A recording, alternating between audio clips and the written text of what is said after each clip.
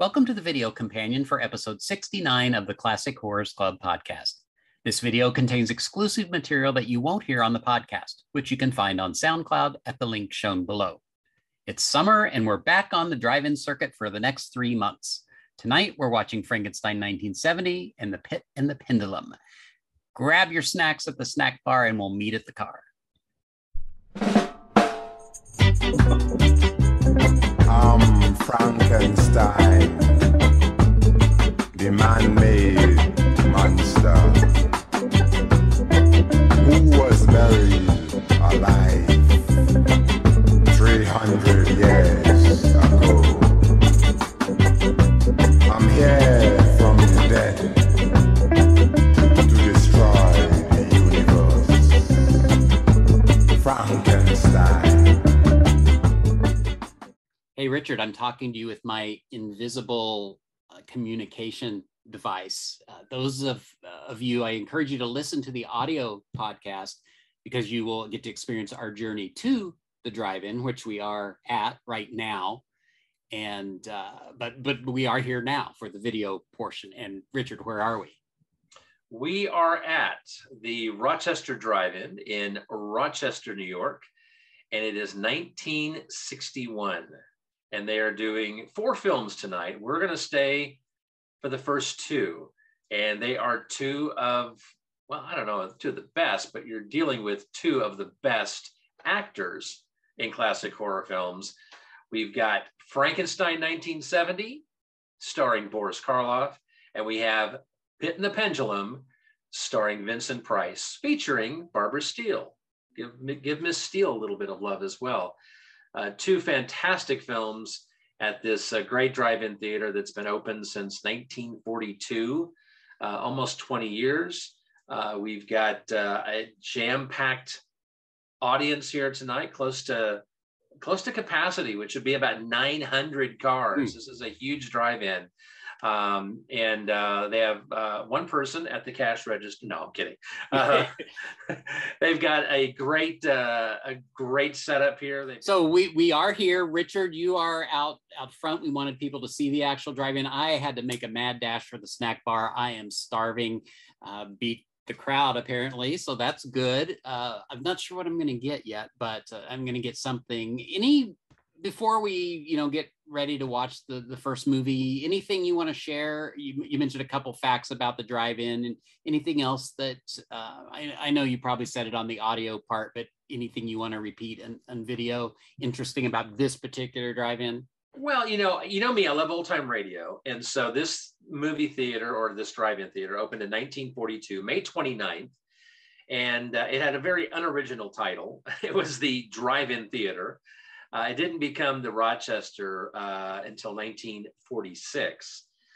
But in its opening night, it played a great movie called Look Who's Talking, starring Jim and Marion Jordan as Fibber McGee and Molly. Very popular radio show in 1942. And even here in 1961, we're only a couple of years removed from Fibber McGee and Molly leaving the air. And in fact, here in 1961, we still have a couple of radio shows that are still playing. The radio era is pretty much gone, but you can still tune in weekly and hear episodes of Suspense. And I believe there's at least 1 or 2 other shows still on the air in 1961. So Look Who's Talking is a great movie.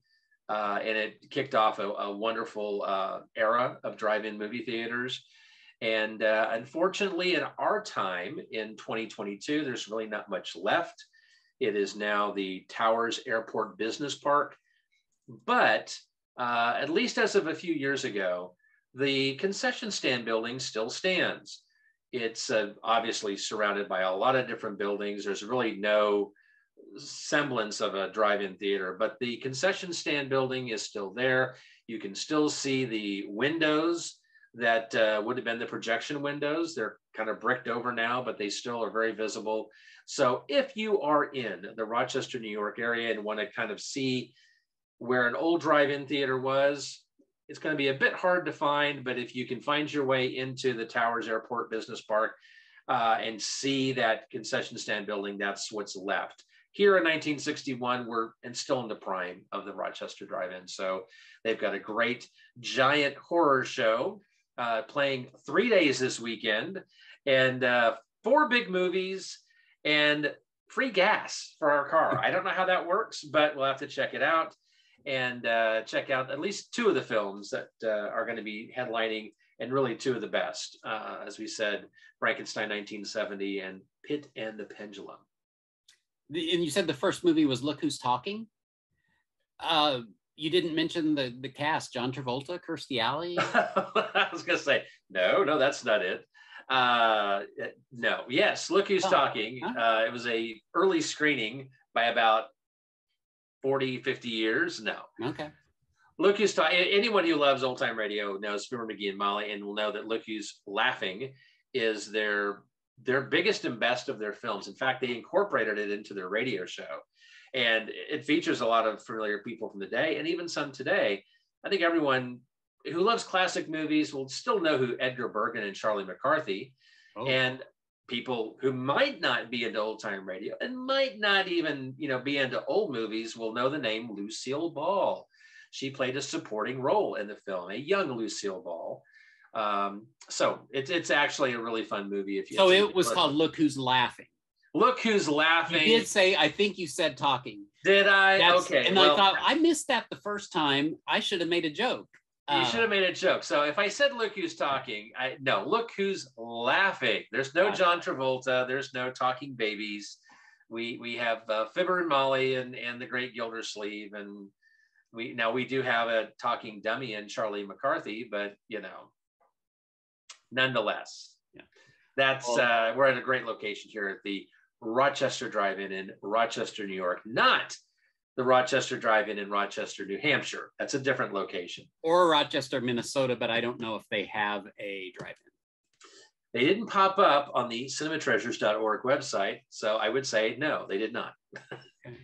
Well, we're glad you all are here with us. We've got a great night, 2 great movies. We'll probably see maybe some great drive-in ads. I say cartoon, I don't mean in terms of a full-length cartoon, but a lot of those ads are animated and, dancing hot dogs and flipping. So we're in for a great night, and we're glad you're with us. Hot dogs.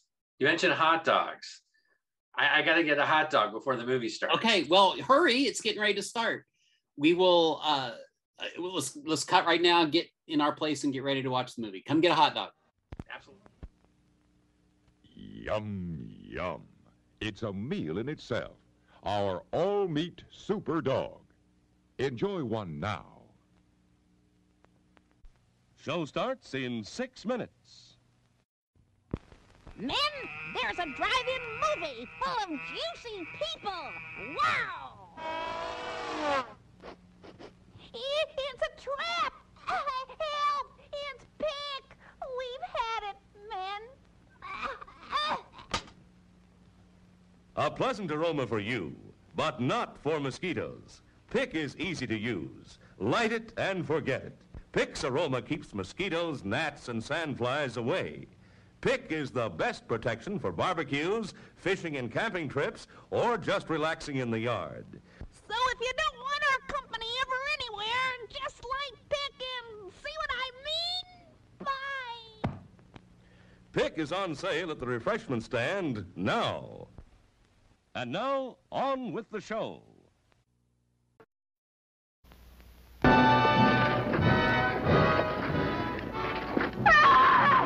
The one, the only, king of monsters, brings you the demon of the atomic age. Boris Karloff as Frankenstein, 1970, carrying on the hideous experiments of his infamous ancestor. In this stone sarcophagus, deep in the bowels of the earth, he buried his creature, his creation. Frankenstein, 1970. In the hell pit of his centuries-old castle, he perverts the terrifying wonders of nuclear science. This gets you some eyes. to unleash a horror beyond all imagination. What kind of dealings do you have with the director of the morgue? Are you interested in corpses? Even the cyclotron concealed in his subterranean vaults cannot complete his foul creation, for which he must have throbbing vital organs transplanted from living beings.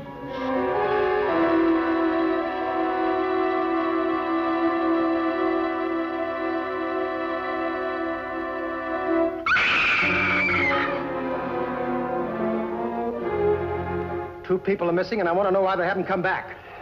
Mr. Rowe, I imagine, would have us suspect foul play. Boris Karloff as Frankenstein, 1970.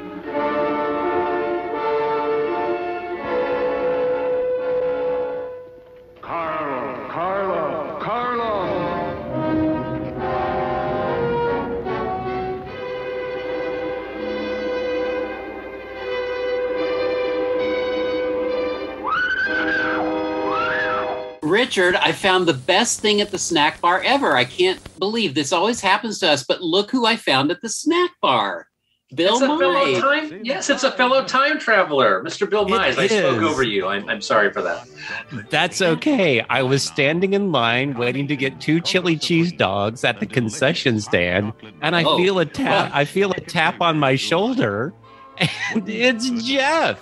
I didn't realize what you were getting. If you've ingested those already, maybe stand a little bit further. How dare you, sir? What are you insinuating, my good man? What'd you think? Okay, Frankenstein 1970. This is actually one that I had not seen before. Ooh. And when Jeff reached across the ether and said, "Which would you like to do, Pit the Pendulum or Frankenstein 1970?" I'm like, Jeff and I, as folks may know, we have an affinity for the 1970s. I'm still going to put Jeff on the spot here and try to bully him into starting a podcast with me where we talk about 1970s movies and television. I think it would be very groovy, to coin a phrase. But I'd never seen this before. I'm still like, oh, Frankenstein in 1970. So I'm thinking it's going to be like, Dracula AD 1972. And I fire it up. I grab a Blu-ray. I fire it up, and it's made in 1958, and it's in black and white. But having said that, it was filmed in black and white cinescope, and it is so gorgeous. The movie itself. I'm really sorry about the script. Spoiler alert. Near the beginning of the movie, there is a monologue that Karloff does when he's being filmed in the crypt beneath Castle Frankenstein that he has rented out to a very groovy film crew who seem to have varying degrees of marital stability and marriage vows. Let's just say that,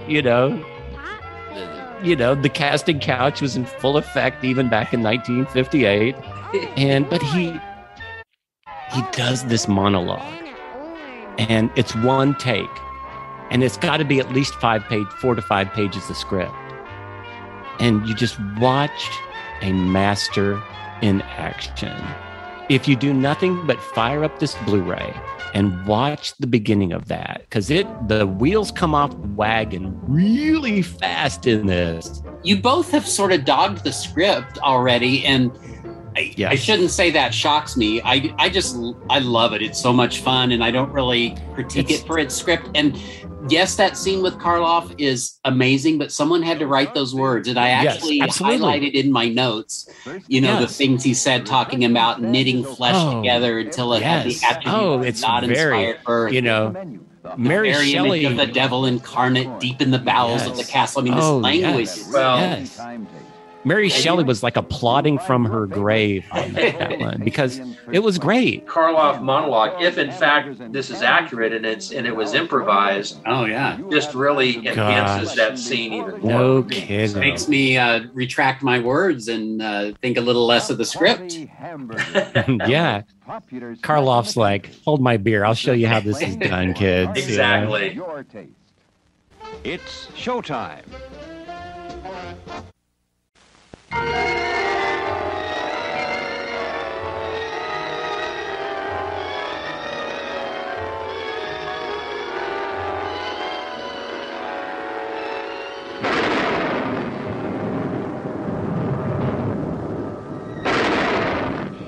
This was my father's world, Mr. Barnett.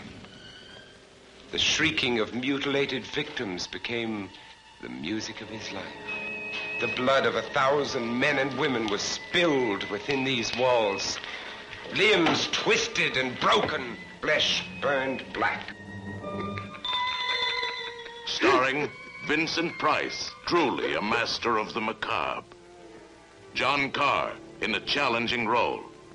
Barbara Steele, more blood-chilling than in Black Sunday. And introducing taunting Luana Anders. Nicholas. Elizabeth. Is that you? Elizabeth? While we were up here mourning her, she was alive. Struggling to be free. You are lying, sir. When Maria screamed, where were you? You lie! I'm going to torture you, Isabella. I'm going to make you suffer for your faithlessness to me. You harlot! All the violence of angry seas. The unseen forces of the unknown. The unforgettable memories of a long-forgotten childhood. All these you will feel in your very blood.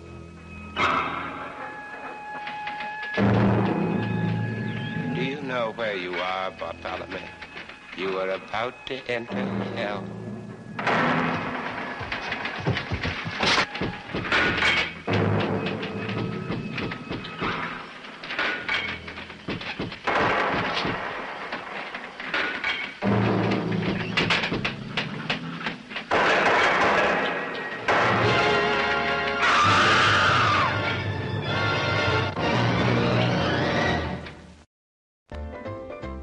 Oh, Richard, I love that movie. Every time I see it, I love it more and more. Let's just kind of sit here and talk about it for a few minutes, let everyone else leave. You know, I hate sitting in traffic. So what do you think of the Pit and the Pendulum? Oh, okay. Vincent Price. So immediately you're in good territory. You got that warm blanket around you again. And so many vibrant colors, and it's classic Price in a Gothic setting. And I agree, this is a movie that I think every time I see it, I appreciate it more and more. It's just from this golden era of Price where he was doing the Poe adaptations, which, let's be honest, really don't have much to do with Poe. Sure, we've got a pit, and yes, we have a pendulum, but they almost seem shoehorned in at one point. Doesn't matter, because the rest of the film is great. I wonder if he improvised any of his lines. You know, we pointed out in the last movie some of the lines and then came to the conclusion perhaps Karloff improvised them, but Price has similar dialogue, which I would have credited to the script. Richard Matheson, great writer, evokes words like spawn of his deprived blood, malignant atmosphere of castle, you know, things like this that come out of his mouth. And it's just golden out of Vincent Price's mouth, the way he says them. And it's just wonderful. This was a lot of fun. Yeah. Another trip to the past. Yeah, I kind of lost track of time, but everyone else has left. I think we can hit the road.